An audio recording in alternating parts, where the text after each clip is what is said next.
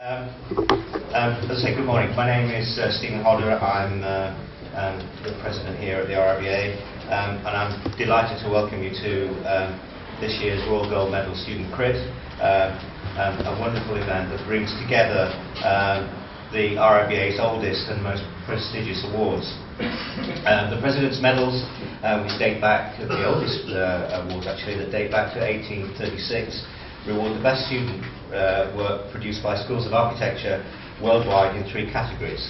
We have the Dissertation Medal for the best written work submitted at either Part 1 and 2, the Bronze Medal for the best design project at Part 1, and of course the Silver Medal for the best design project submitted for Part 2. Today, the President's Medals, which were awarded here at the RIBA two months ago now, it's a wonderful evening, they'll be presenting their work to our panel, which has our distinguished guest, the 2014 Royal Gold Medalist, Joseph Brickworth. And I hope I speak for everyone in the room that we're delighted to have Joseph with us. He's a celebrated architect, critic and historian whose work has changed the way modern architects and planners think about cities and buildings. Over a 60-year period, Joseph has written numerous influential works of architectural criticism and history, and taught some of the most eminent architects and academics, including Daniel Libeskind, David Leatherbarrow, Eric Parry, Moshe Mustafavi, and Robert Taverner, to name but a few. We are also joined today by Dr. Alexander Stara, who is Reader in History and Theory of Architecture at Kingston University, and the chair of the President's Medals Dissertation Judging Panel. And at the end we have David Gloucester, who is the Director of Education here at the RIBA and who chaired the panels. So the structure of this morning is as follows. Each medalist will have up to 15 minutes to present their project, and each presentation will be followed by a critique session by this panel for 5 to 10 minutes. And rather than have, I think as is usual, the format where we have a debate discussion at the end, we can do that. I'd quite like to intersperse it, if we could, so it's a little bit more interactive. So after we've had a sort of a review by the panel, then I will invite some questions from the floor. I'd like to ask Tamsin Hanke, who won the 2013 President's Dissertation Medal with her work Magnitogorsk Utopian Vision of Spatial Socialism, nominated for the awards by the Bartlett School of Architecture. Tamsin. Thank you. The pleasure of going first. I want to talk to you about Magnitogorsk. Magnitogorsk is a city on the far east of the Ural mountain range. Up here. And it's a city of about 500,000 people that was built over about 5 years in the years from 1929. It had always existed as a place, but a very, very small settlement of about 500 people. And it had been discovered in 1700 as this settlement because there was a military base that was posted just to the north. And the people posting this military base realised that their compasses were always being sort of messed about and they couldn't understand what it was. But the reason was that there was this huge reserve of magnetite iron ore forming a mountain range that they discovered using magnets. So in 1929, Stalin decided, as part of his 5-year plan, to change the way that Russia was structured, that he wanted to move the economy from agrarian to one based on industry. And key to this was the idea of mono-industry cities. These would be built around a single industry that would form the basis of an entire new settlement that didn't anymore need to be based in areas because of their defence, because of trade, but actually they could be just positioned because of productivity. So this invited this whole new school of thought about what urban settlements could be about. And Stalin was really aware of this, and he looked to Campanella's City of the Sun as a utopian settlement that he wanted to kind of promote for these new cities. And Magnitogorsk was going to be the poster boy of all these cities. It was, because of the magnetite iron ore, going to be Russia's heart of steel manufacturing. So he launched an architectural competition in 1929. And key entries to this were by Nikolai Militin at the top, Ivan Leonidov and Ernst May. And all 3 of these suggested ideas of the linear city and how this might work to produce a city that was all about efficiency, productivity and manufacturing. So Mulyatin looked for these sort of zoned bands of activity that would run along the Ural River. The Ural River separates Europe from Asia, and Magnitogorsk staggers the two sides of this. So they looked at how you might use these kind of zoned activities running in a linear direction to ensure equitable distribution and an efficient manufacturing society. The bottom, Leonidov, furthered this by looking at block formation, that you might create a city using these blocks along a linear expanse that would be able to just keep growing. And then Ernst May, who eventually sort of won this competition, furthered this by looking at how these blocks might then be subdivided into quarters, so that blocks might integrate with each other and sort of talk to each other. Now, really important in looking at these ideas of sort of an industrial urban typology, looking at actually what the intentions were, not just to produce a city that would be efficient, but also to produce a new kind of people that would live in these cities and be a new type of person. And that the intention for this was no longer will these people be peasants, they will be turned into the real proletariat fighting for Russia's future. So the ideas of urbanism were looking very much to a kind of industrial typology that looked to use space to instigate a sort of instinctive response in the people that would live in these cities, to make them in a way sort of alienated from each other, but also working for this cause. So it kind of, looking at Bentham's Panopticon, gives us the idea of the way in which space can be used instinctively. Whether or not there is a guard in the rotunda, people will still act as if there is. And at the bottom, this was very much looked at by architects like the Dudies of the salt works, that whether or not the guard is in the house, people will instinctively react to space in a predictable way. And then this was furthered by Owen's New Lanet. And then really importantly for Magnitogorsk is Detroit, and the way in which the city looked with Henry Ford and Albert Kahn about the idea of efficiency by using specialized space and how this can be laid out, sort of the spatial way of setting out an efficient productive environment. When they were building Magnitogorsk, it was very much in their mind that these cities like Gary, Indiana were being built in the West, and there was this dialogue that was happening. The engineers that were setting out the factory in Magnitogorsk were flown in from America, and a lot of this sort of setting out of the city was done by Americans that were very aware of Albert Kahn and Ford's work. So the beginning of the city very much was shock construction. It started in 1929, and over 5 years the city went from 500 to 500,000. People were brought in from partially forced labour, partially recruitment, and partially kind of migrations into these settlements, which were really, really isolated. I mean, when people arrived at the train station, they realised that it was in fact just one track leading out into nothingness. The initial workforce was really migratory. People came and they were subjected to really quite harsh conditions. This is in the middle of the Siberian steppe with no settlements around it. So I talked to people when I visited there, and they were saying that they arrived in the middle of the night and they saw these lights stretching out over the horizon. And then in the morning, they thought, crikey, we've arrived in this amazing new city, it's all built. And then in the morning they woke up and they realised these were just lights out into the steppe, lighting the way into the construction site. There was nothing there. So in 1932, Perestroika was introduced. So people were issued with internal passports to stop this internal migration. So actually the city of Magnitogorsk was locked down pretty much from 1932 until 1987. So the population of this city were fixed in one area. Ernst May, who won the competition, designed his idea of what the city should be, and they called him and said, right, we want to start construction, come immediately. And when he arrived, they'd already built a superblock, but they built it on the wrong side of the Ural River. They lead out the idea of a bridge crossing the Ural. So there was the factory on one side of the city, and then Ernst May wanted to build on the opposite side of the river. when he arrived, they'd actually built underneath the factory, so the direction of the wind blew the pollution right in. So he stormed out of the city, and Ivan Leonidov took over construction. And he realised very fast that what they were trying to do was well-intentioned but unsuccessful. And he said the design of the magnetic schools were failing. Basically, what he realised was that people were coming from all these different cultural backgrounds and being forced to live in a architecturally homogeneous environment, and they were using the new blocks as toilets and storage facilities and camping next to them.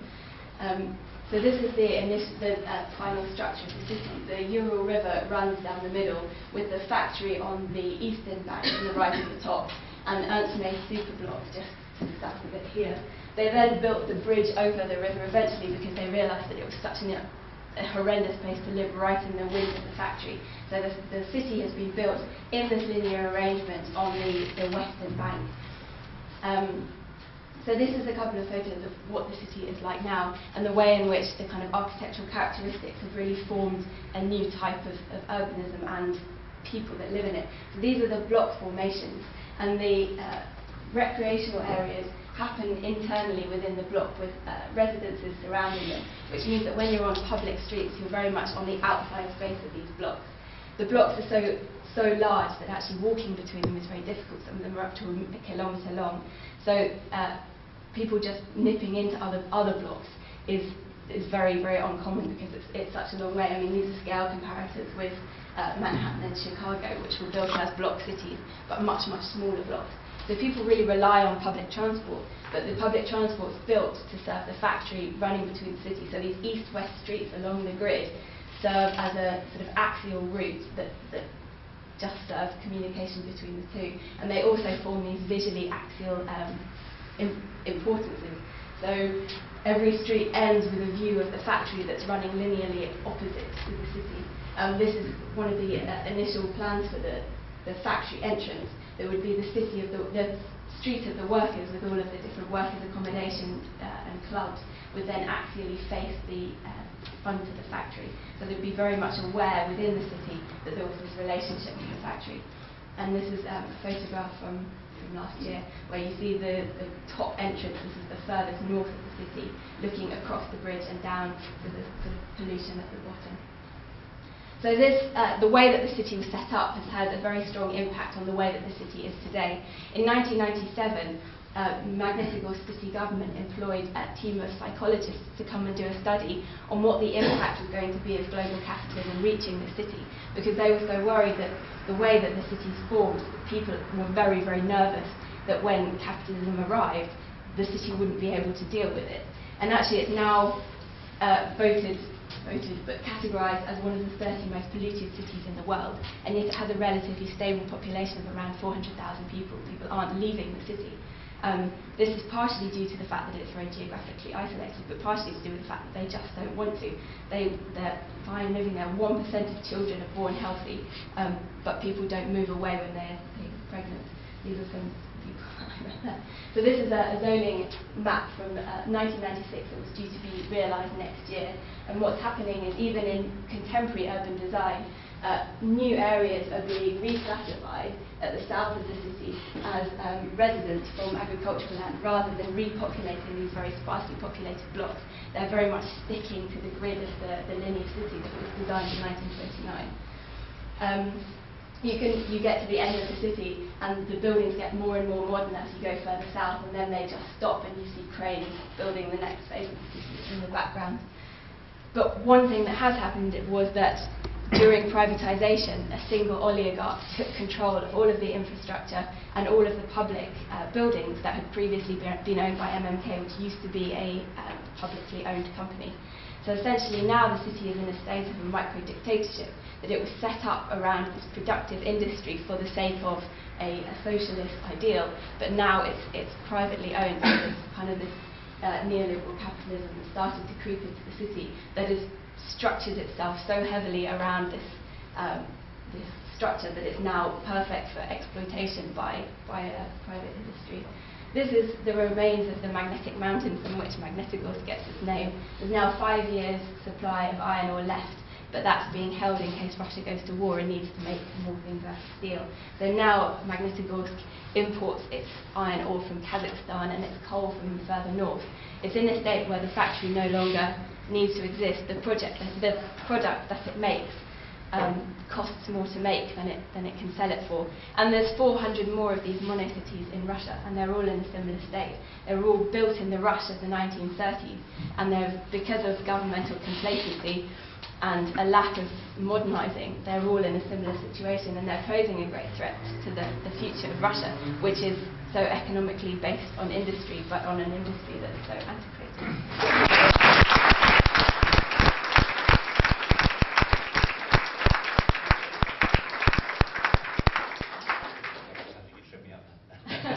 I mean, it's quite a remarkable political and social phenomenon that you've been writing about. And Joseph, cities have been at your heart for so many years. How does this sort of sit with your idea of town? Well, I'm not sure it's to do with that, but I have actually been involved in planning a city not unlike Magnitogorsk and not far from it, also at the foothills of the Urals. Also abandoned by an industry. In my case, it was an armaments industry. And there, the city fathers, in their wisdom, decided that what they wanted was the Bilbao effect. So they thought they would solve the problems of this city, which is being gradually abandoned by its population, like Magnitogorsk, by building a museum of art and a splendid internal transport system and very expensive hotels. It's at the moment at proof stage, so one can't tell whether this will be successful. It seemed to be entirely against the sort of way I thought the city might develop. And in fact, we were sacked pretty early on in proceedings. Do you have questions, Mr. But I was wondering whether, in fact, it was what the city fathers of Magnitogorsk thought the future was going to be. The future, I think when they initially founded it, it seemed like they planned it would exist forever. It didn't seem that there was any... No, I meant the city fathers now. Now, it's actually relatively successful for the sake of the private oligarch that owns the city. Even if I think what's happening with Russia at the moment is it's looking east to be able to trade and finding new markets for the metal, the steel that it is producing. It can't import this metal into Europe anymore because it doesn't meet our trading standards. So it's going east. And for the oligarch that owns the city, it's actually a relatively successful city. And he's reliant on the fact that people aren't leaving. Now, if they did start to leave, then he'd be faced with a problem, but actually at the moment he's relatively successful. But it's interesting to think about how this kind of new structure, like you say, about the Bilbao effect and sort of what's happened in Detroit, would be able to retrofit the structure that's already existed, because it's not built in a way that it could be retrofitted for that kind of stuff. But the situation is stable. The population is stable. In Magnitogorsk, yes. But in these 300 other ones, there are much smaller monotowns. And there's one, for example, just outside St. Petersburg, Pipilevo, and that has no industry left. And it's got about 25,000 people, but no industry to support them. But I think tourism is so difficult because of the transport infrastructure to get there is so important. Alexandra, I mean, you're probably closer to this than most. I mean, before if you've got any questions for Tamsin, I just wondered whether for people here you wanted to just maybe touch on the process and why you selected this. Yes, absolutely. Well, congratulations again in person and in public. The dissertations panel changes every year. I've been chairing it for 2 or 3 years now, I think. And we do get a great range of very good pieces of work from all around the world. It's a real delight going through them. There's a lot of them, but the overwhelming majority are exceptionally good. But I think what the priority seems to be, without any explicit agenda, I certainly don't set an intellectual agenda, and the judges are selected so that there is considerable variety of background and, I would say, intellectual thesis. But what has been absolutely more than delightful, it's been really heartening for me, and I think I would hope for everyone, is that there seems to be a kind of natural veering of all the judges towards dissertations, how would I put this, that have a relevance. I don't particularly want to call it a sort of social agenda because it might be a little bit too narrow, but there is a relevance there. It's not a kind of self-indulgent, intellectual, or rather theoretical exercise for its own sake, a lot of which we've seen a couple of decades ago, I think. So there seems to be a kind of natural turn towards very culturally aware, very ambitious, very poetic often, but ultimately quite relevant studies that talk about the world that we live in and have implications directly or indirectly about how things could get better. And I think that's a fantastic thing. So from the initial reading, we have time to. Are there any questions? Burning questions?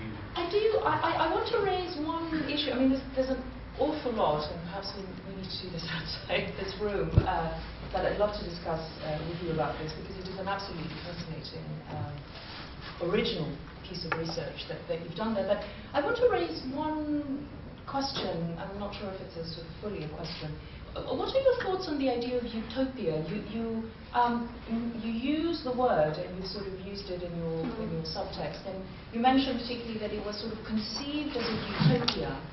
But it's interesting because it strikes me, well, not only that it's the ultimate dystopia, because that's straightforward, something that starts utopia could end up being that, but utopia is quite a rich word, and I think the way I understand when it was conceived, it had to do with the ultimate efficiency, the ultimate practicality. Does that sit comfortably with the notion of utopia? And perhaps the utopias that you touched on in your the sort of 18th century and 19th century visions, isn't it a much sort of narrower version? Yeah, I mean, I kind of used utopia as a way of weighing up the idea of the intention and what happens when intention is realised. Is it always realised in the way that it wants to be? But also as a way of sort of looking to the future and how it might be reconsidered. More as a way in which, I mean, I discussed it in the thesis about how you might be using sort of a utopia of reconstruction, how it might actually be a practical utopia, that by allowing people the idea that they have the ability to change the city, kind of opening up the right to the city, you might be able to then enable a sort of the idea that it's possible to achieve something by way of utopia, but as a kind of a practical end goal rather than as a kind of unrealisable dream. That there's kind of scales of the utopian idea that aren't just this huge swathe scope, that then when you realise in a really impractical vision that actually using utopia as a practical way to reopen the right to the city, it might be a way of reconsidering these cities. Can I ask another question? We've talked about the linear development, but you didn't mention the idea of the linear city, which was very much about in Europe at the end of the 19th, beginning of the 20th century. Absolutely. Did you go into that? So, I mean, the model that obviously Newton proposed wasn't the first, and he looked at he looked at Corbusier and looked at the idea that this could be a way of using a city that had been proposed with a different intention behind it, and how you might then use that model in a different way. So, I mean, this kind of European idea of the linear city was very dominant when they were proposing these models, and actually they used this kind of very Western idea of production and capitalism and perfect linear city, but then took that model and used it in a slightly different way. Which is I was thinking specifically of Soria Mata and the idea of the linear city. Yeah, did that come up? Yeah. Because I'm at a disadvantage, I haven't read it. Yeah, of course. I mean, so this is the idea that the city could carry on growing and propose a model by which the city could kind of continue to expand in the way that it was initially intended. David. Firstly, gripping subject. You're not going to get me dismissing the socialist city as dystopian, by the way. For me, the heroism and the clarity of the vision is absolutely second to none. And if Western neoliberalism can produce such potent iconography which will last so well and persuade 400,000 people that are not going to leave that city, I'll be very, very surprised. If the oligarchs can produce something that actually has the potency, as I say, of that vision. I think the Western critique of the socialist city is inevitably flawed. I just don't think we ever get the cultural and political circumstances that led to its creation. So I think that it's easy when one's making a critique of the mono-city that one overemphasises the aspects of control and so on, and actually forgets the synergy between building and landscape. And actually, more to the point, the huge difference, if you look at Soviet industry and Detroit-based industry, is you go to a Soviet factory, it will have a theatre, it will have a creche, it will have a subsidised canteen. It will actually have a complete programme for the life of the individual and the life of the family, which is entirely absent in the Western model. So there are huge aspects, I think, of the constructional and functional and social agenda that don't always get touched on. Yes, of course, there are issues of maintenance and so on. I mean, for me, it's just this question, will the next 50 or 100 years see something that has that clarity, that bravery attached to it? What's your view? Do you have a What's my view? I think it's ambition, and I think someone was saying last night that actually, architects have these really sort of optimistic views of what they can produce and the sort of impact that they can have. And I think these cities were actually built with great optimism and hope, and that they would be something very successful. And in the realisation, maybe they have been. Maybe it's a different judgment that we need to. Does anyone have any questions? Yes, please. Hi. I'm not going to touch on utopia, which some people understand. That. But anyway, I thought your topic is fascinating, and your overview was quite comprehensive, it seemed to me. But it was largely descriptive, and I imagine that's a result of having to distill it for the kind of presentation you just made. But that's left me very, very curious about the conclusions that you've drawn from it, and what you want to do with it, and then that. And I'm wondering if you worked at all with Zamyatin's We. Do you know the book? I don't know. Because I think Zamyatin's We would be a kind of a description of the controlled city from someone from within it who was not happy. He lived in Newcastle for a while building icebreakers, but then went back to Russia. And for many years, We wasn't published and had to be swapped out. But anyway, I encourage you to look at We, which is a precursor to 1984 and Brave New World. But I am very interested to know what the conclusions, what conclusions you draw from the work you've done and what you want to do with it. I mean, principally, I think, given this project took sort of under a year, I was initially, as you say, it is very descriptive because it's not so much a phenomenon, but something that our media isn't that interested in at the moment, and it's not something that's received a huge amount of publication or that has been widely looked at. So just as a sort of face value, it has been a really interesting thing to look at these cities and why they were made and what the intentions were behind them and what kind of a state they are in now. But actually further to that, I think it makes us look at sort of what the way in which kind of we use space or has the potential to be this really socially manipulative tool, whether that's conscious or not. And I think that's something that I really have drawn from that this makes it sound a little bit grand, but this sort of responsibility, I guess, to acknowledge that's the position that architects are in, and that optimistic or not, that there's kind of this thing that might happen as a result of what's being built. And then how, actually over a relatively short span of time, so kind of 50 years to a decade, how things can change as a result of political situations, and how building a city with political implications then has a time frame, because it's essentially built on something that will move, because the political ideology behind it will change.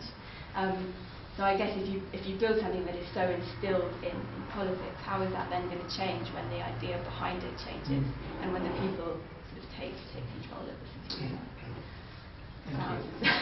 Thank you. Thank you, Tamsin. I think Thanks very much. we must move on now. Thank you very much. Thank you.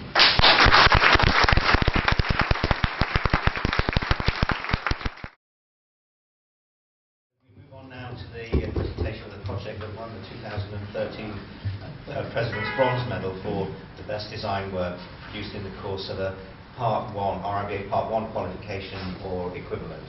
The project is called Helsinki Archipelago Town Hall, produced by Ness Lafoy also from the Bartlett School of Architecture. Next. The project I'm going to be presenting today is called the Helsinki Archipelago Town Hall. The building aims to provide a mainland hub for the increasingly isolated residents of the Helsinki Archipelago which surrounds Helsinki in Finland. Its kind of aim is to promote the continued inhabitation of the island.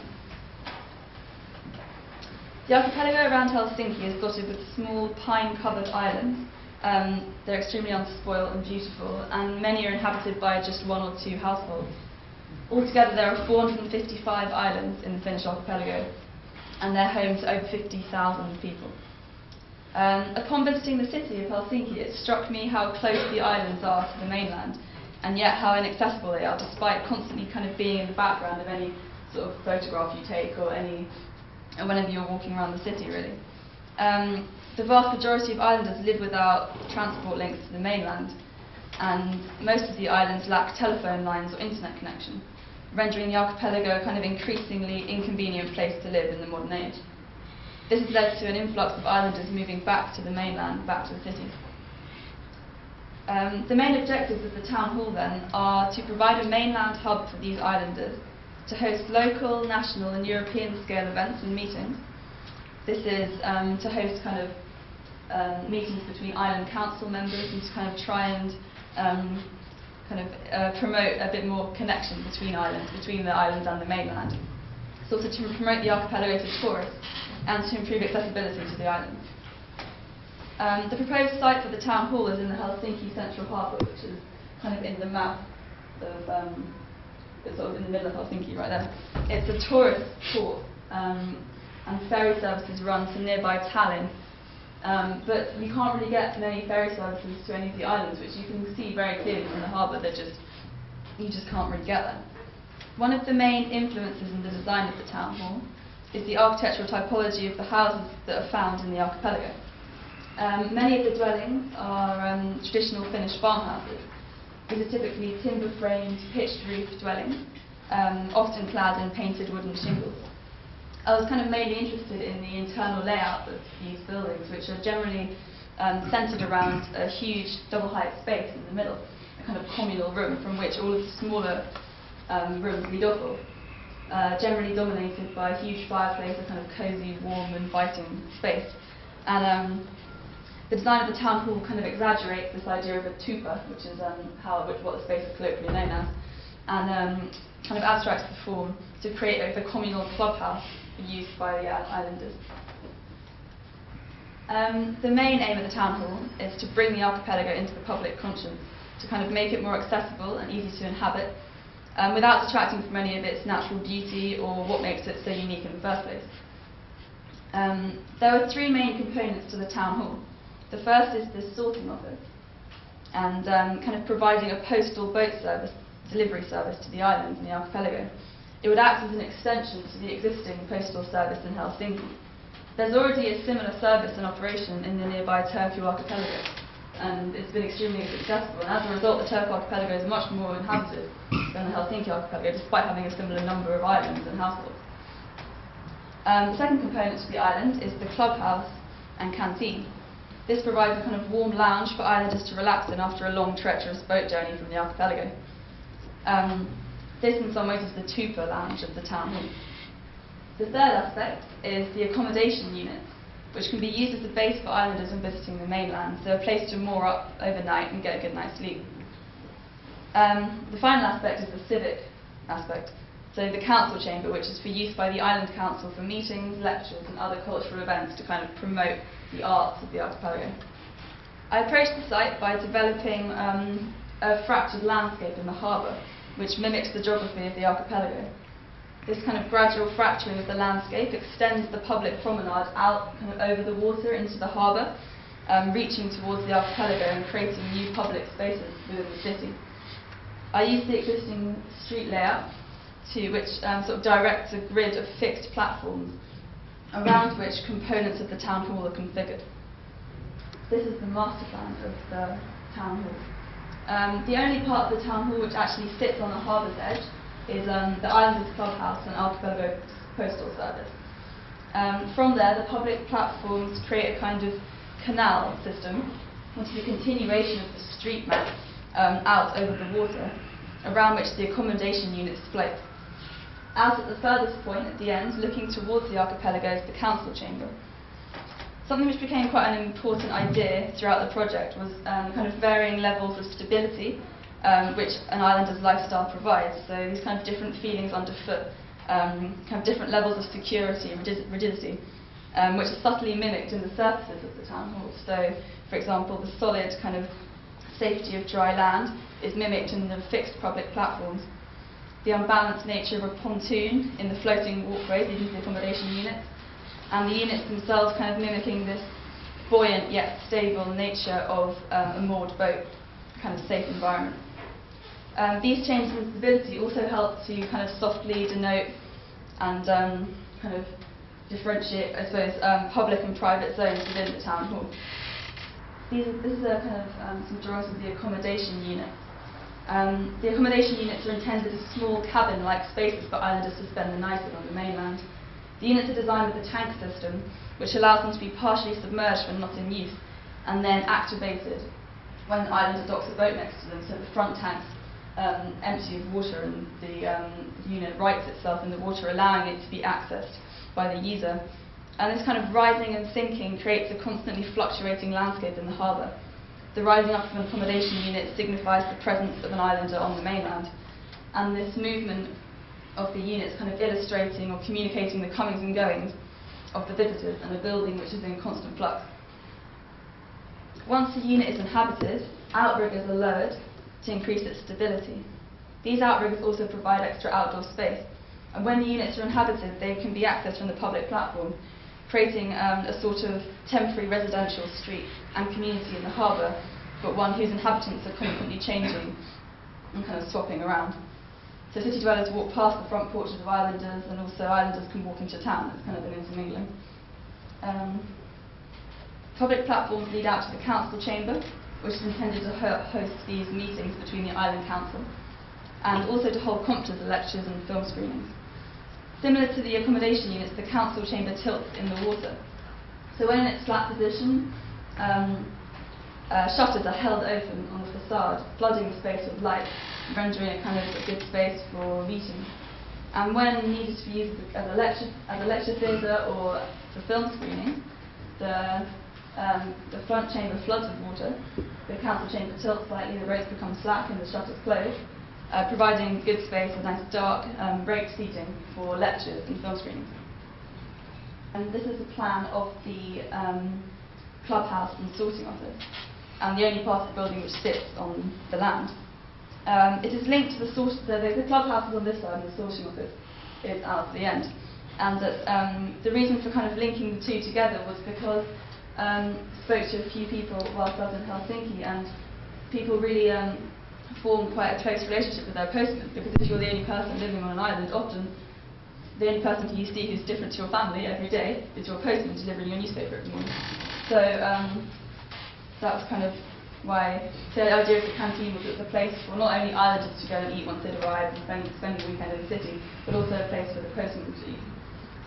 This is a long section through the clubhouse and sorting office, demonstrating the activity in the building kind of throughout the course of one day. So starting up at the left there, the post is brought in early in the morning, sorted into 3 postal rounds to be taken out to the archipelago. It's then loaded into the postal boats and taken out. And as the postmen return for lunch in the canteen, islanders are also arriving at the same time and can eat together. And then an evening is spent in the Tupa lounge, which is the exaggerated height timber frame space on the first floor of the building. This is the Tufa Lounge. So the vast sort of glazed exterior walls of the Tufa Lounge provide views out to the archipelago and then back over the city of Helsinki, flooding the space with sunlight during long summer days. The lounge is intended as a sort of peaceful space for reading, relaxing, and socialising around the fire after a long boat journey or a busy day in the city. Throughout the project, I was quite conscious to develop the town hall on a sort of very human, kind of personal scale. So what it would actually be like to be the user of the town hall, what would it look and feel like to spend a day there. I did this by following kind of characters throughout the design process who would become the users of the town hall. So, for example, an islander or inhabitant of the archipelago, a mainland city dweller, a postal worker, and a tourist. So here again is kind of a day in the life, I suppose, of the town hall. So starting very early in the morning with the postal service, then an islander arriving whilst the boats have been taken out, and then eating in the canteen, maybe attending a meeting in the council chamber, and then spending the evening back at the Tufa Lounge. So at night, the clubhouse sits on the harbour's edge, welcoming any approaching boats. The Tufa Lounge fire lighting up the first floor, and smoke from the wood-burning fire acting as a beacon to approaching visitors. An islander arriving after a treacherous journey by boat navigates the canal system upon reaching the safety of the harbour to find an uninhabited accommodation unit to moor up to for the night. The water between the platforms and accommodation units kind of acting as waterways and guidance for the boats to pass through. They settle into their accommodation units and unload their boats before heading into the clubhouse to get warm. The islanders, after heading inside, the islanders can spend a cosy evening in the Tufa Lounge and meet with old friends and sit by the fire. Thanks.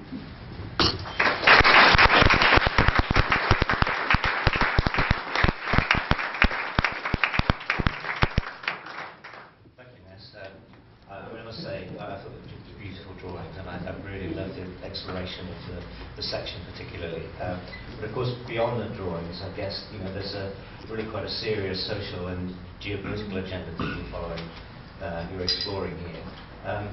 Joseph, do you have any comments for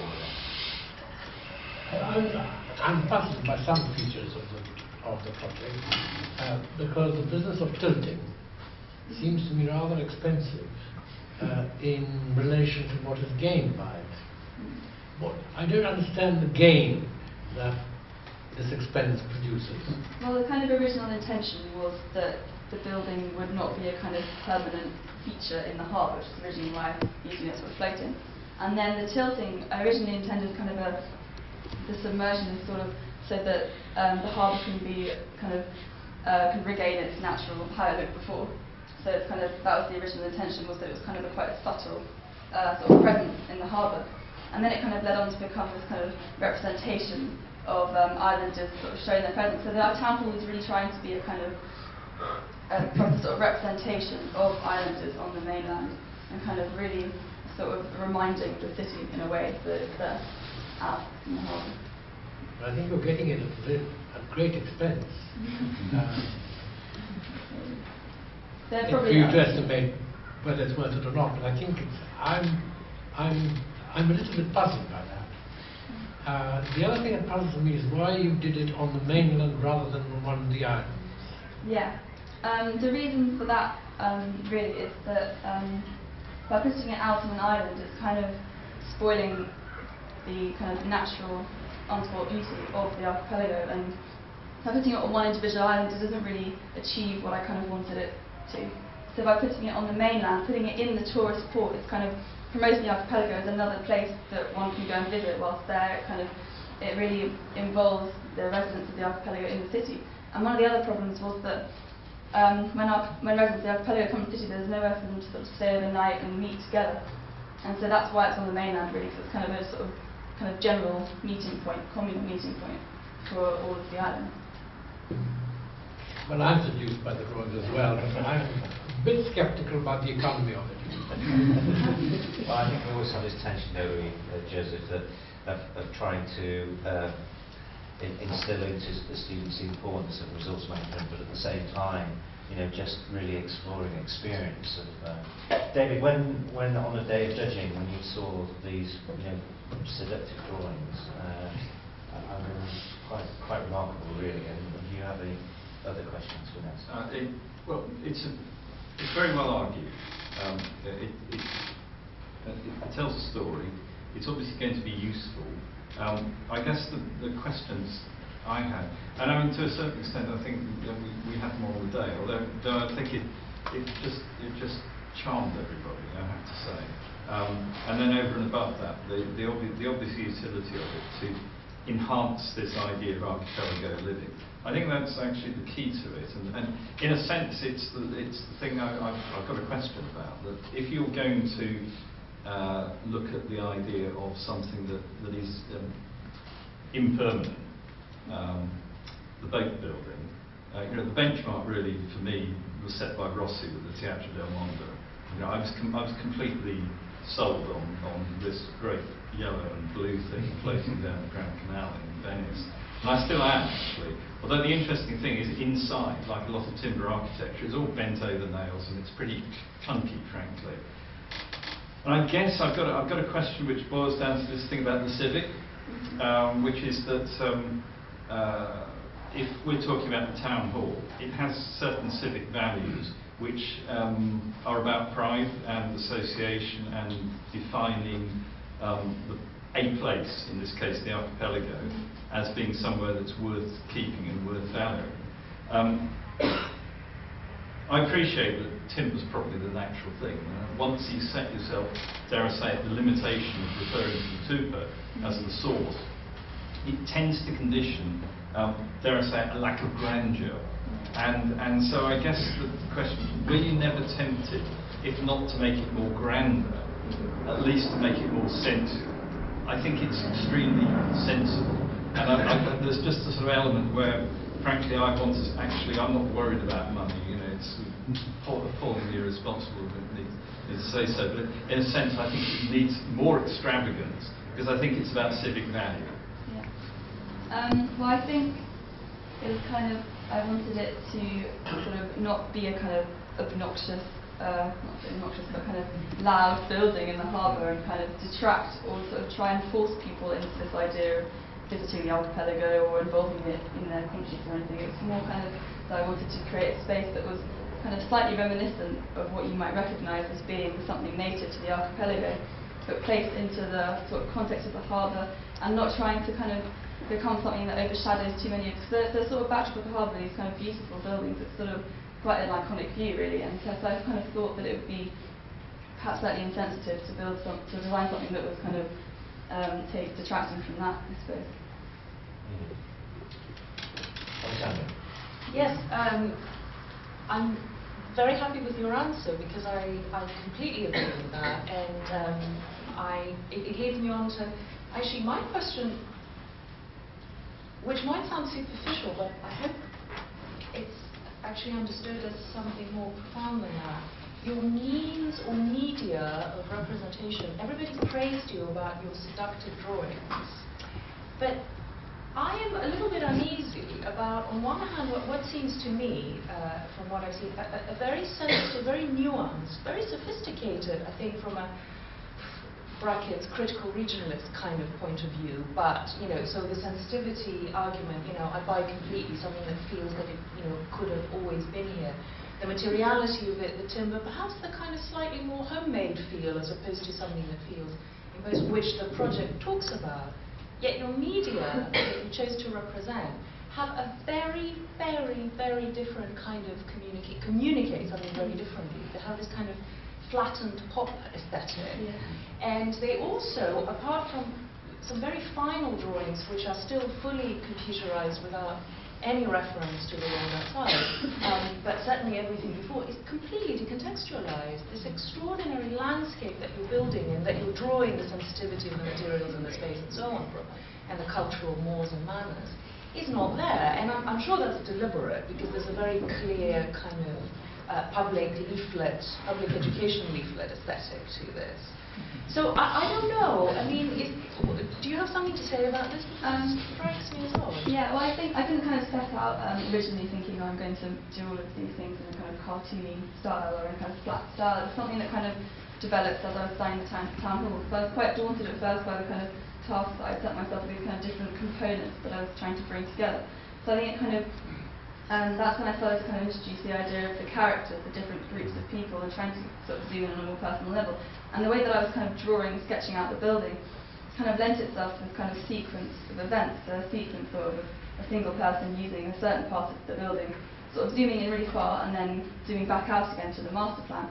And it kind of lent itself quite well to this sort of cartoon strip, I suppose. So it wasn't really intentional at the beginning, but I think that's kind of why I did it. It was because I think I wanted to tell kind of a full story of the building.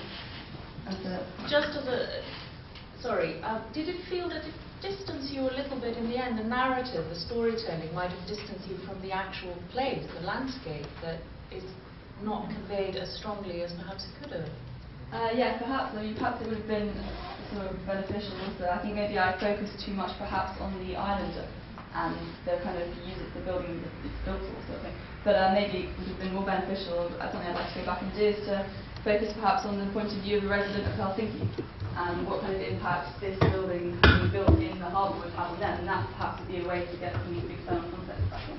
For me, I thought that the drawings somehow captured that spirit of the narrative. That was the thing that attracted me to the technique and the drawings. Are there any questions for Vanessa? Two things. I admire your statement, picking up on the discussion about the way it's presented. I don't believe the sky in Helsinki is quite like that. And I think there could be a much more precise attention, not to, in a sense, making an image, but actually testing what the quality of that space is and the light and the materials. Actually do it. You know, the techniques are available. So I think this is if you like, a gloss on an idea. The other one is just thinking back to being in Helsinki in January and seeing the harbour frozen over. There are whole issues about climate that you could be responding to. And I think there is, for quite a long time, has been an interest in making buildings move in order to respond. Yeah. I tend to believe that generally buildings don't have to move in order to respond.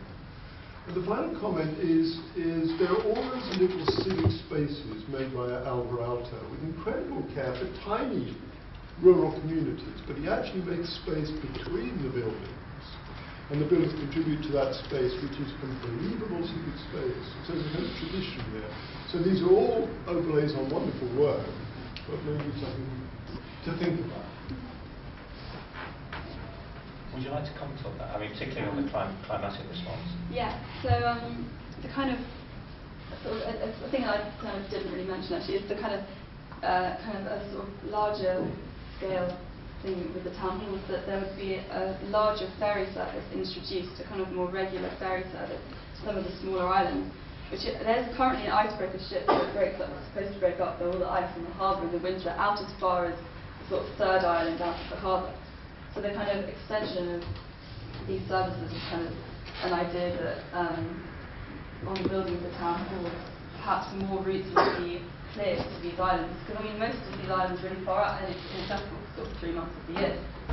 So kind of the idea of the town hall was that it could render these places perhaps more accessible in winter as well, which obviously is something that at the moment isn't entirely possible, but that perhaps building of something of a centre like this could perhaps accommodate. Any further questions? Okay, thank you. Thank you, Nick. We're going to move on now to our third and final presenter, the 2013 President's Silver Medal for Best Design Work produced in the course of RIBA Part 2 qualification or equivalent, and this went to Ben Hayes, also from the Bartlett School of Architecture, who's going to present his project, Kizzy Island. So the project is titled Kizzy Island, and the proposal is for a museum landscape that seeks to facilitate the restoration and protection of over 200 wooden Orthodox churches in Russia onto Kizhi Island in the Republic of Karelia in northern Russia. In the next 10 to 15 years, currently, a large majority of these churches almost have disappeared. And that's really due to lack of maintenance, lack of funding, and also due to the rich history which has led them to be in the position they're in. The project really developed out my initial research into the Russian landscape and national identity. And I was looking at different influences from Romanticism in the late 19th century to the wide-scale impact of Soviet occupation, collectivization, state-run farms in rural areas, to the current deruralization and impacts of urbanization. Looking through that research, what really gripped me was landscape painting, and in particular this landscape painting by Isaac Levitan, painted in 1894, which is really one of the most famous depictions of the Russian landscape still today. And really, what I was fascinated by, which is kind of researching and looking into this image by Levitan, that it was highly constructed. Like many of the paintings at that time, even by the Perevichniki. And this idea of landscape that Levitan was trying to sell was really highly constructed. And in this image, the church was taken from one place, the lake from another, and the landscape was really kind of fabricated around that to get this sense of sublime sereneness of the Russian landscape, of architecture and landscape and religion. So I was interested in this separation between this kind of scenographic, aestheticized approach to an idea of landscape and actually kind of the reality and a more dialogical approach to landscape. So I looked at these images by Bilibin, and again, highly constructed, a completely different style, but again, kind of finding a glory within the Russian landscape. So I started looking at kind of the rich history and the layers found in some of these paintings, and how they actually dictated how the Russian people thought of their landscape. And many of these paintings travelled between cities, and small imagery. Even today, you can walk through Moscow, and they'll have kind of over graffiti. They'll have these kind of mocked up canvas paintings. These similar paintings. So this imagery is still very rich. So looking over in particular the Russian north, and as I said before, the influence of collectivization and state-run farms, I was fascinated how these two different stories were kind of running simultaneously, especially the latter was not really being shown potentially today. And currently, this is the situation surrounding the Russian north. There are many, as a result of collectivization, state-run farms. A lot of areas farms have been kind of killed out. And there are many churches, over 200 in the Russian north, that are in a very similar position to this one.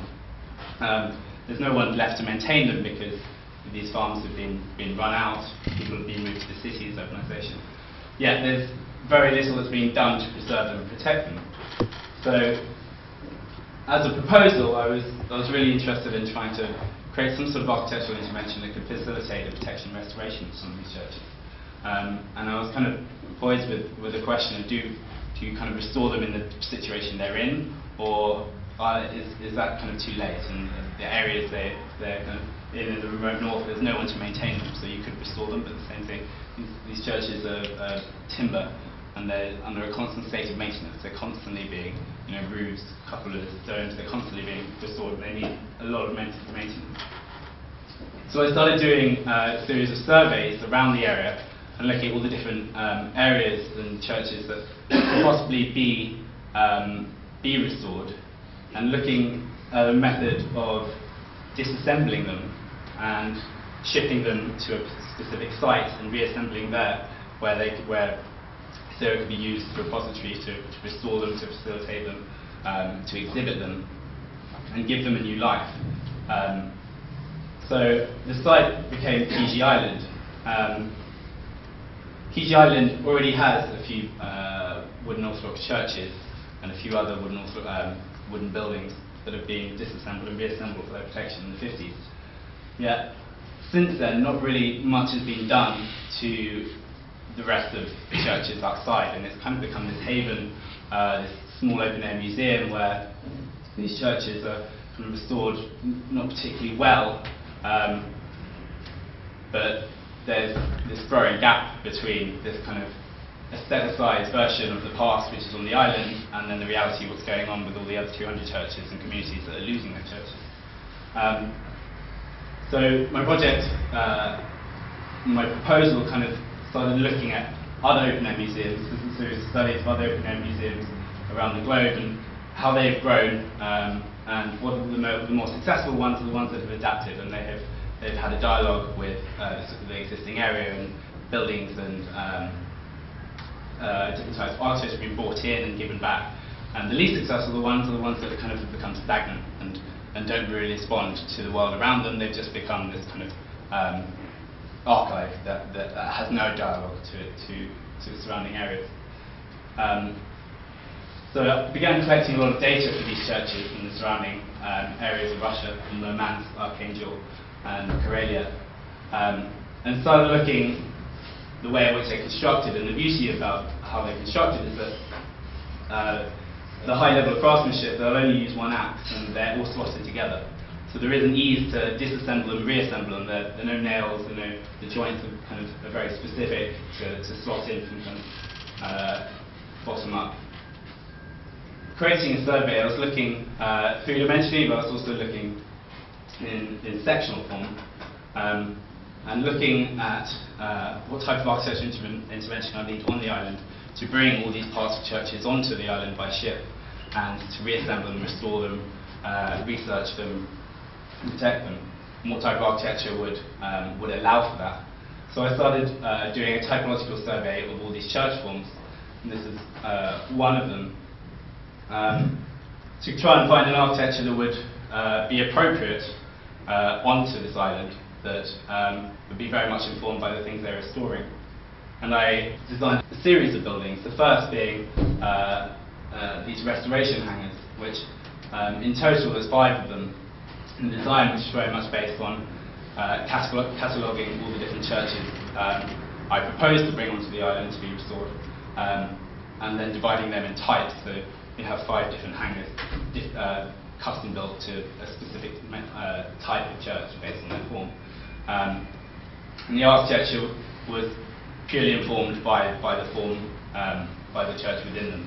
And this idea actually came from a story I heard when I was on Fiji Island, which was the 16th century church that needed to be restored over the winter because the roof came in. And what they devised was to build another church outside it. It no longer exists, but that was kind of the precedent for this kind of development and this kind of language and style. So essentially you have some sort of outer skin which is very much almost like a nave of a church, but it's really designed for the restoration and the roofing while this process goes on.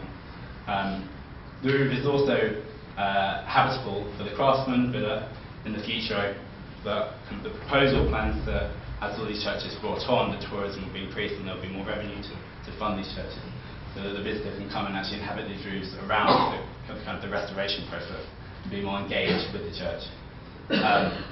So it's kind of looking in 2 scales, and the top sketch was again looking at these kind of small specific buildings where they're dealing with the restoration, whether it's for the outside of the church or it's for the internal iconostasis or ceiling painting. And then the bottom sketch looking at a larger scale, getting new materials in, where to store old materials, and what's happening to these churches as they're brought onto the island, how are they exhibited on the island. So this is the island, about 5.5 kilometres long, a situated restoration facility up onto the northwest, purely because of that's where shipping routes already exist. It's quite deep there and it's quite shallow on the island. But the layout is to have a series of restoration hangars that will allow these all these materials and artifacts that come off the boat onto these docks to be restored. They kind of maintain a liminal quality to allow for this, and then they're brought through onto the island in parts to further research centres, laboratories for ceiling painting, and a permanent museum on the island, section through one of those hangars. So the architecture is very much informed by the process that I was setting out in the strategy to try and restore so many churches in such a short period of time. So this is one of the icon workshops and archive, which need to be fully contained because of the ceiling paintings. Icons are much more fragile, especially to the weather. And there's also a series of temporary buildings that I began designing, which will also facilitate the maintenance around the island. Seeing that the hope is to curate all these churches around, like from the north to the south, in some kind of flexible arrangement. Permanent and temporary structures will be necessary. So the next stage of the process was thinking about, well, once these churches are bought and restored, what happens with them? And when I visited Quiche Island, my first impression was in awe and of such beautiful architecture. But also there was the kind of false sense of the picturesque that had been created. And since the 50s, these few buildings that are existing on the island, they were arranged by two men at one point in time, and they're kind of now which was very much based on kind of a picturesque approach that they thought a church here, a church here. No really thought of what happens when more churches come on. So what you really get is this kind of mishmash of all these churches from different locations, but they're kind of fixed in this specified version of the past, without kind of possible future curation.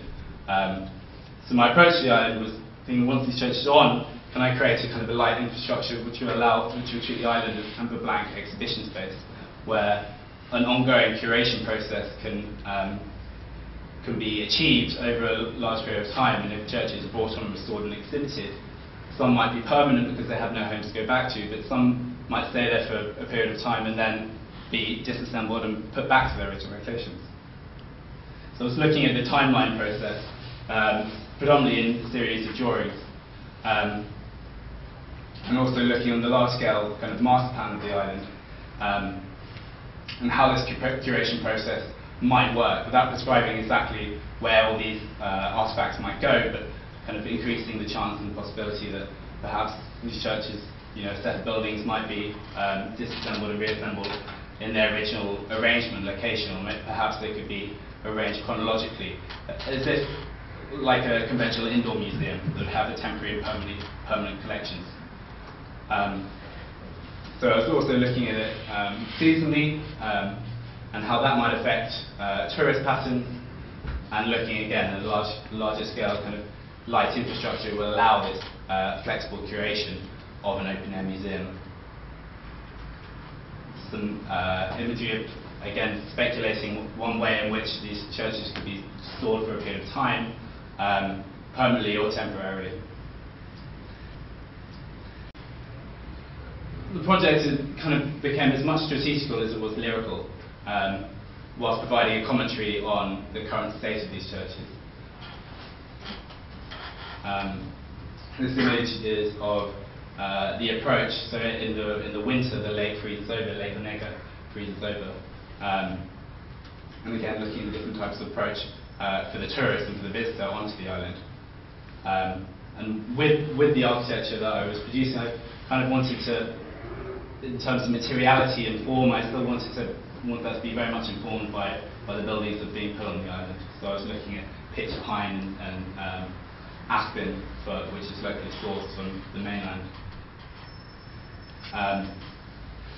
So I was looking at a variety of scales and medium models, doing different surveys and drawings, which is really informing the project. And now currently, now working on a project which has kind of been off the back of my thesis work, to work at a scale 1:1. And I'm collaborating with the charity Wooden Architecture at Risk and a few people from Russia and from the UK. And the aim of the project is to increase awareness of what we might lose in 15 years.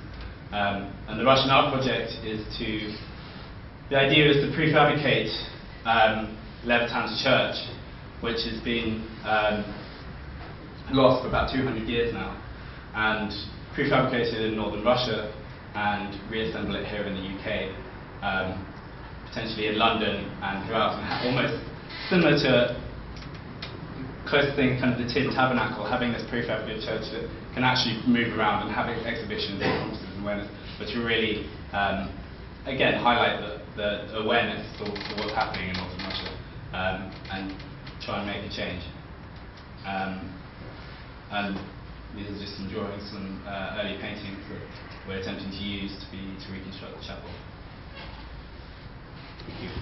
Thank you.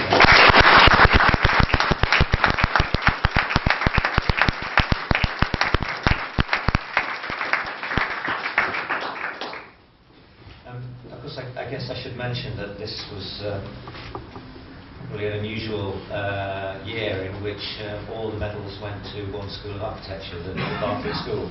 Has that ever happened before, David? No. No. Oh, well, shows you the strength of the school. But going back to Ben's project, Joseph, I was intrigued about its notions of preservation and heritage and context. I mean, do you have any thoughts on that, Ben? Well, I was wondering, are the islands now completely depopulated? Sorry? Are the islands completely depopulated? Fiji Island has a very, very small population, about 12 people at the moment. And what they live for fishing? They work basically for the existing museum there. Yeah, I see. Okay, so they're on tourist industry, Yeah. rather than either fishers or cultivators. Yeah. The conditions are very harsh, and people just left. I think it's just one of those interesting problems of depopulated and yet built up areas.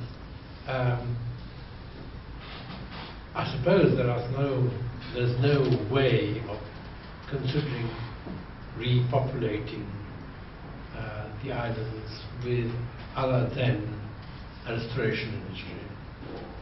I think for islands that are closer to cities such as Petrozavodsk, but for predominantly for where these churches are coming, the majority of them are kind of far in the kind of either up in the Arctic Circle or really far in the middle of nowhere. And in those areas, you can't really fight. The depopulation, derural, people are moving away from there, and that's had a long impact from Soviet occupation. Did they ever serve a population? Was there a large population in the islands?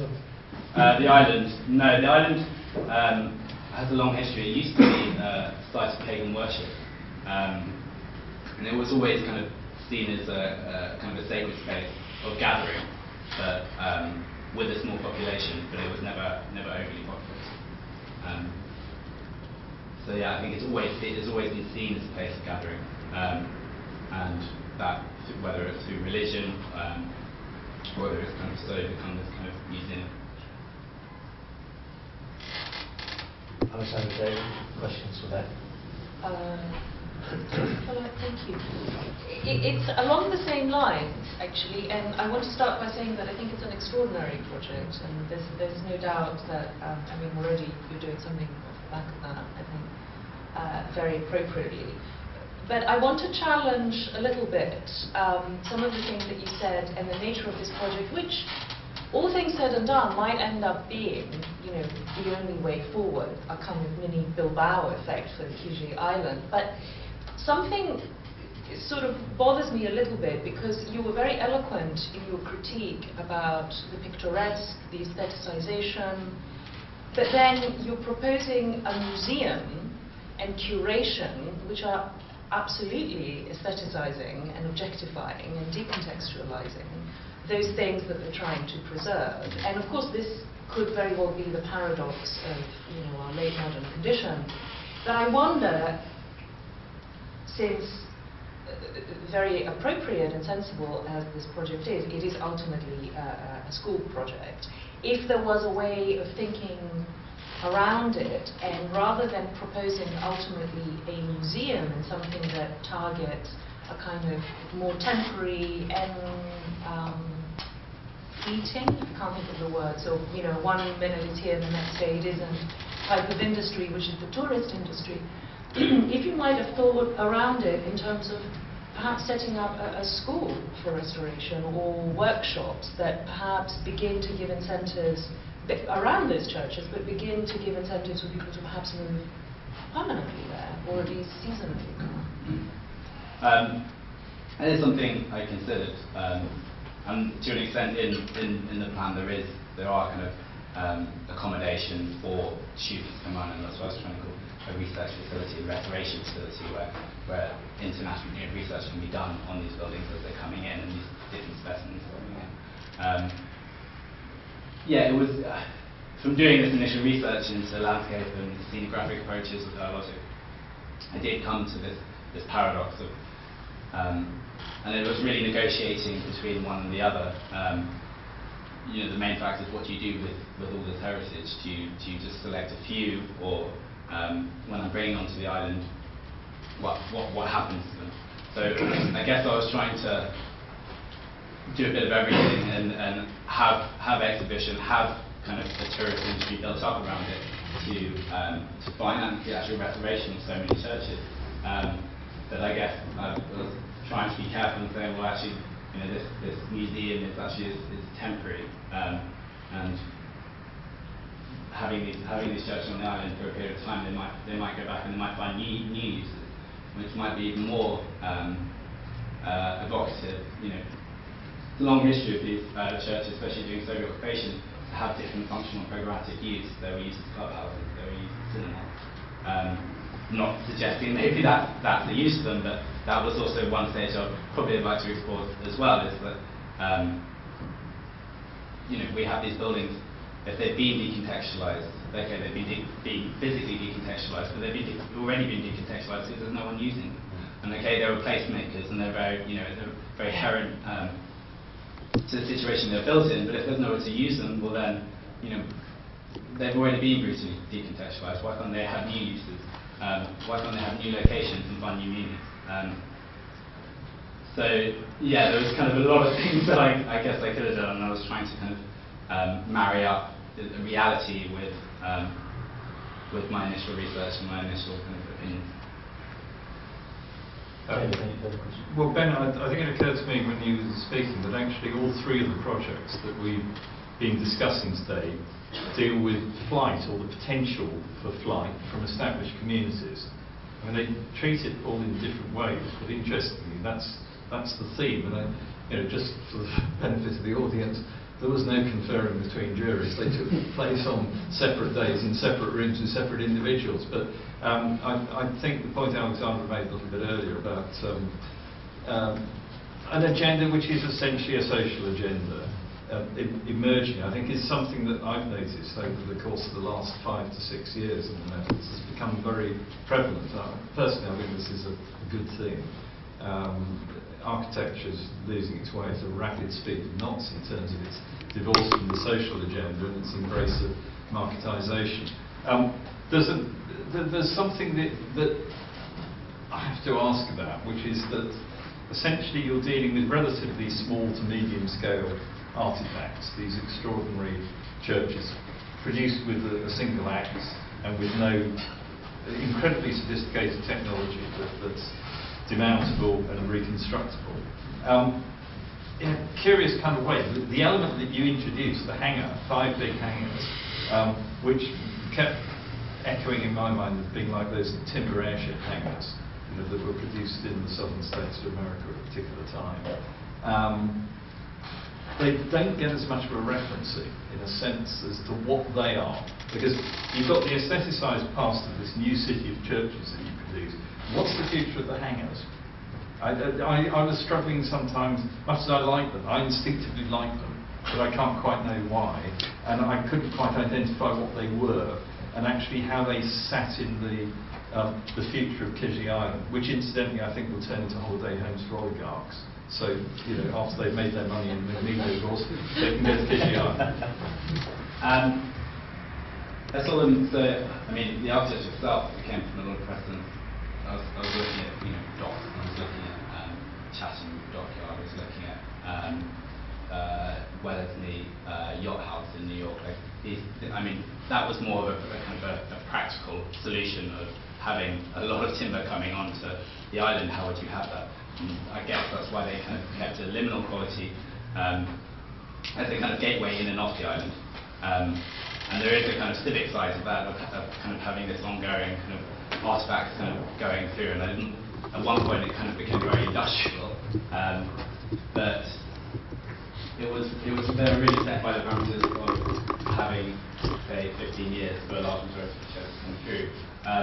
In the kind of future of them,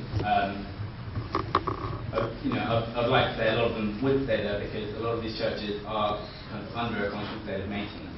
They don't just come in and fix and go out and that's it. But it's an ongoing process, and that's why I thought kind of a facility, research facility, was quite interesting because approaches to heritage and stuff are going to constantly change in the way in which the technologies they use to restore these churches.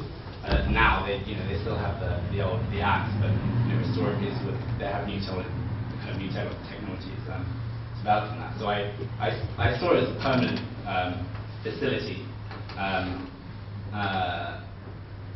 that will remain there throughout a long period of time. I mean, the heritage lobby would say, well, actually, the ends justify the means. We've solved this problem of restoration. I think the question, it was alluded to earlier, I think Joseph made, this question about repopulation is actually fundamental. That's the next strategic question that has to be asked. Because it begs the question, I think, about all heritage projects. It's interesting, David,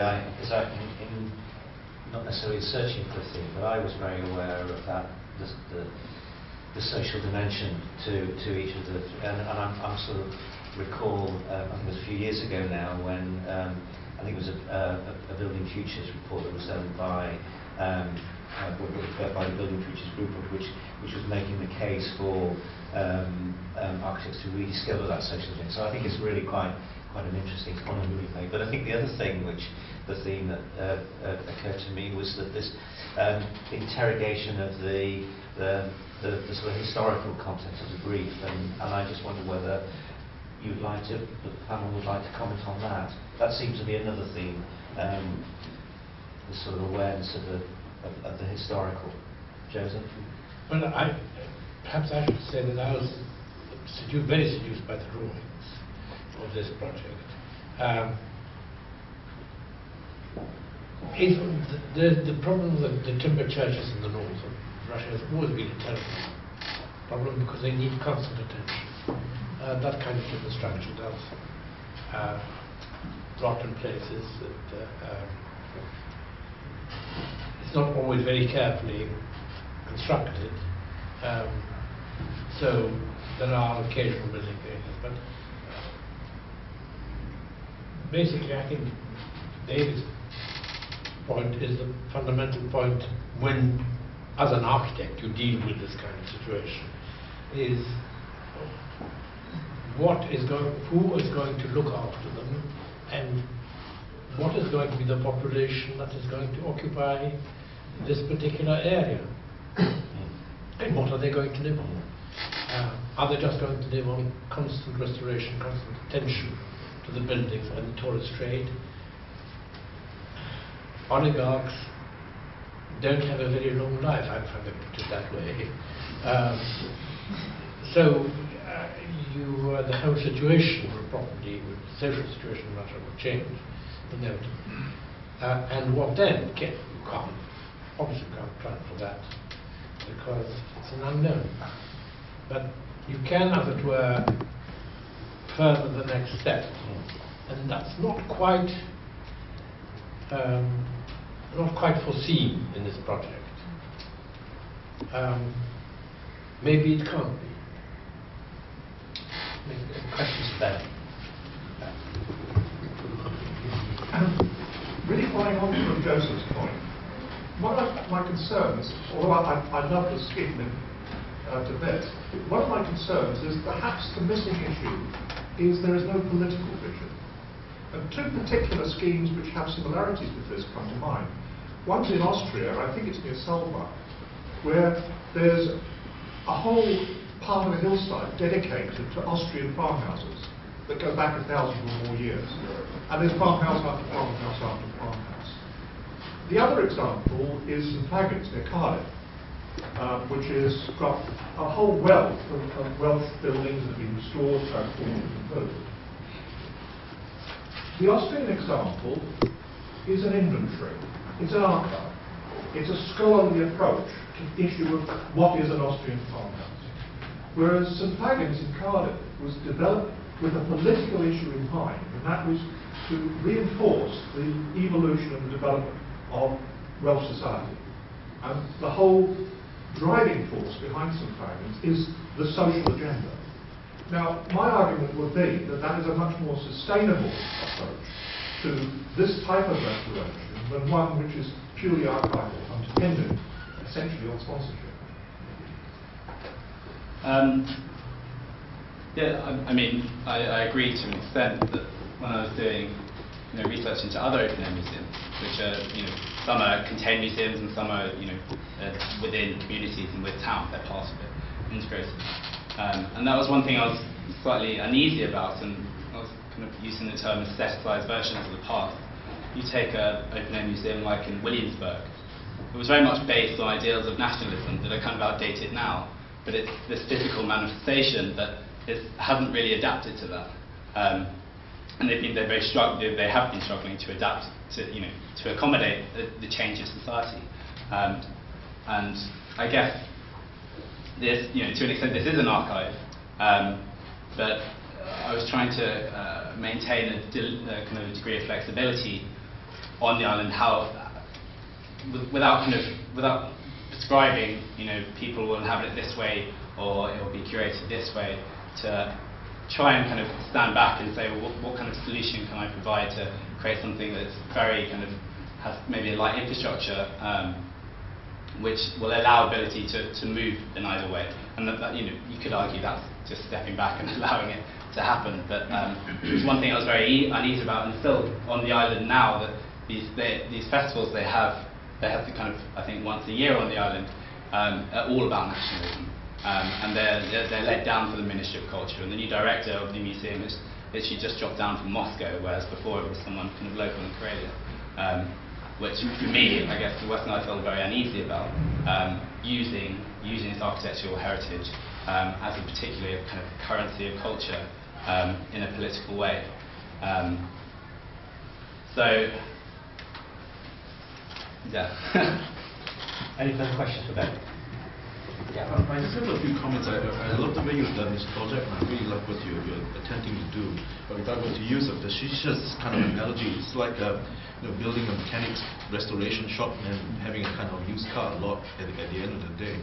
It's for me it raises a very weird question that I think we have to address, because I think the mechanics of what drives this kind of project is that we must restore everything that has been.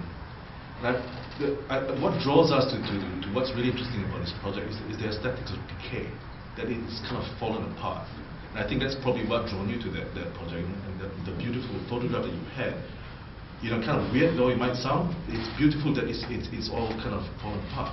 And I wonder whether the project could have been a curation of the decay of these churches rather than the creation. Because you're not really restoring the liturgical space or the communities or any of that sort of stuff. It's just the restoration of the building. But yeah, how I came across First Work was through imagery, and it was through photographs. And as you said, photographs of this kind of romantic kind of idea of this kind of church that will kind of remain in this state forever because it's been documented.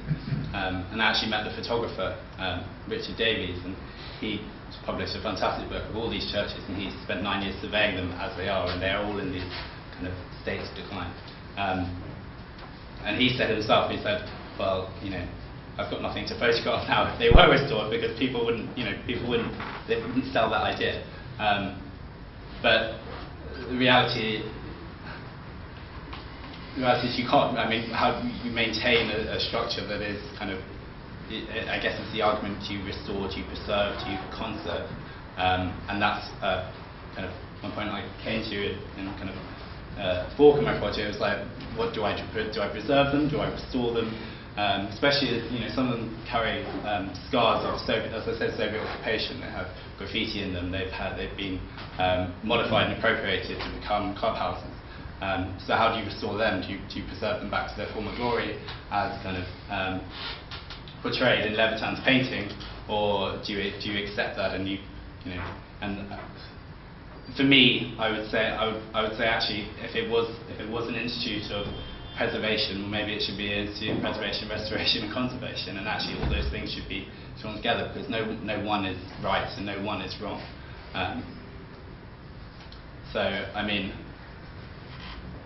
I guess that the decision I took was to allow for that. Thanks very much indeed. Thank you.